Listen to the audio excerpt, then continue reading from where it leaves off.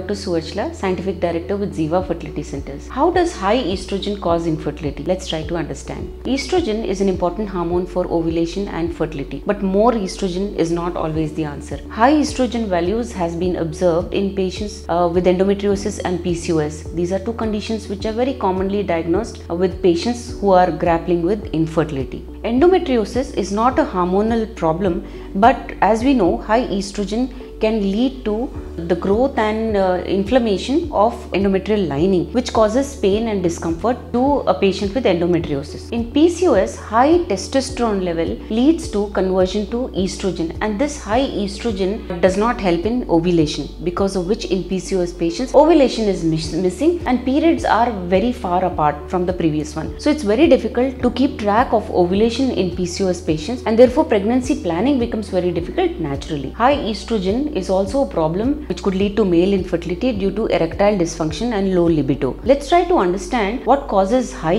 estrogen. What are the causes of high estrogen? Exposure to estrogen mimicking chemicals in our environment, such as beauty products, cleaning products, pesticides and other toxins. Poor gut health and digestion also could cause high estrogen levels in your body. Sluggish detoxification pathways that could include the gut and the liver also leads to very high estrogen levels. Not only this, poor nutrition and nutrition deficiencies also cause high estrogen. Therefore, it's very important to keep a track of your